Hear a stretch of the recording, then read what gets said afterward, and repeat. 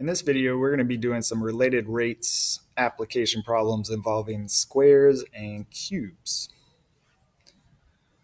So in general, whenever we solve a related rates problems, we want to go through some strategies to help us solve it. One strategy is to always sketch a picture or graph an example, look at something, and see if you can come up with how the pieces of the problem are all related.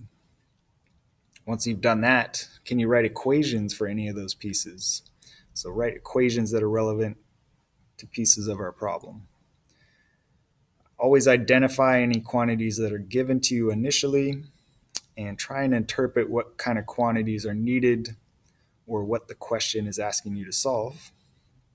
Once you've got all that down, then you can start to differentiate any of those equations with respect to time and substitute any known values to allow you to solve. And once you've solved, always try and interpret your answer and see if it makes sense to the problem. So let's do an example here. We're given a square and we know that it's growing at a rate of 4 meters squared per minute. So we're told that the area is growing. How fast are the sides of the square increasing at the exact moment when the sides are 14 meters each? Well, we know we have a square and we're talking about area. So a relevant equation to this problem might be the area of a square, like side squared or x squared.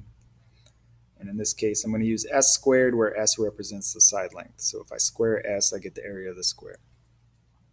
We're given some quantities in this problem. We're given the rate at which the area is changing. So I'm given the derivative of area with respect to time. We're told that's 4.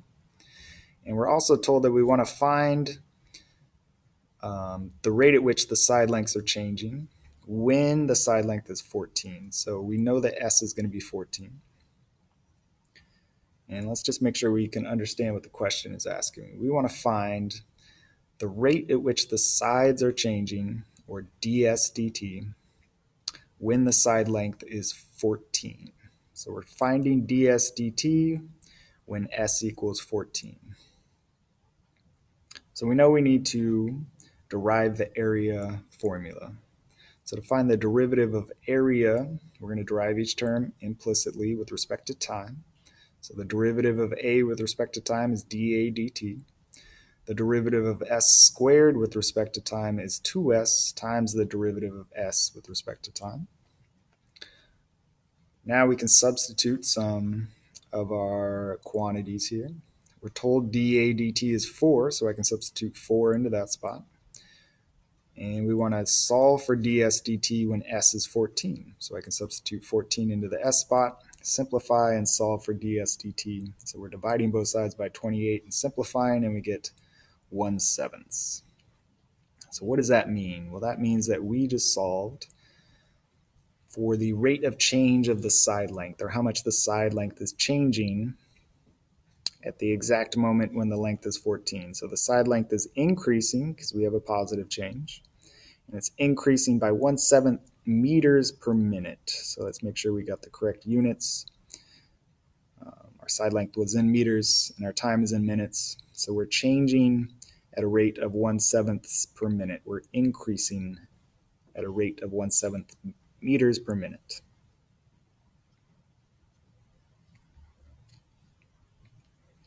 Let's do another one with a square here. So this time we're told a square is shrinking so that the length of its diagonals are changing at a given rate. And we're asked at what rate is the area of the square changing when the diagonals are 13 meters long. So this time we're dealing with area of a square, but in terms of its diagonal. So if you're not aware, there is an area formula with respect to its diagonal for a square, and it's the diagonal squared divided by 2, or half of the diagonal squared. That is the area of a square. So I could use d as my variable there, but then that might get confusing when I'm finding the derivative. So I'm going to use x to represent the diagonal length. What information are we already given? Well, we're given the rate at which the diagonal is changing. So I'm given dx dt. We're told it's -6 meters per minute. We're also given the diagonal length at the exact time that we're trying to find the change in the area. So we want to find the change in the area when the diagonal length is 13. So we know we want to derive the area formula with respect to time. If I derive area with respect to time, I get dA dt. If I derive x squared divided by 2 with respect to time, I just get 1x times dx dt. And now I can substitute my given information. I was told that dx dt is -6, and I want to find dA dt when x is 13. So if I substitute -6 for dx dt and 13 for x, then I can solve for dA dt. And we get -78. So what does that mean? Well, we're trying to find the rate at which the area is changing, and it's negative. So our area is shrinking at a rate of 78 meters squared per minute, exactly when the diagonal is 13 meters long. So when the diagonal is changing its length, then the rate at which the area is changing may also change. So this is exactly when the diagonal is 13 meters long. This is the rate at which our area is changing. Let's do one more example. This time we're going to do a cube. So this time we're told that we have a cube, for example, like an ice cube, and it's melting, so that the length of its sides are decreasing at the given rate. Assume that the block retains its cube shape as it melts. So this is all hypothetical. At what rate is the volume of the ice cube changing when the sides are 7 millimeters each? So let's interpret what we need for this problem. We're dealing with a cube and we're dealing with volume. So we're probably going to use the volume formula of a cube, which is just the side lengths cubed, or side times side times side.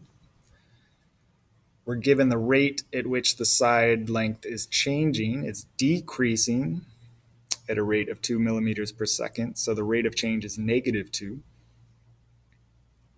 And we're told we want to find the rate at which the volume is changing when s is 7. So we want to find dv of dt when s is 7. So let's derive the volume formula with respect to time. The derivative of volume is dv dt.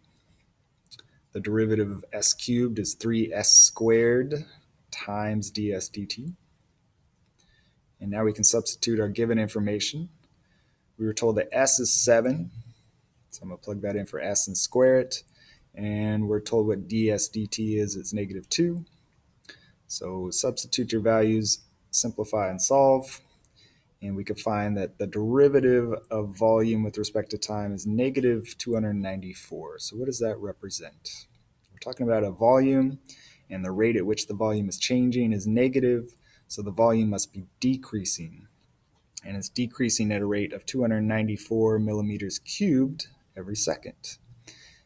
Exactly, though, when the side length is 7 millimeters long. So again, as the side length is changing, so is the rate at which the volume is decreasing. So there's some related rate example problems dealing with squares and cubes.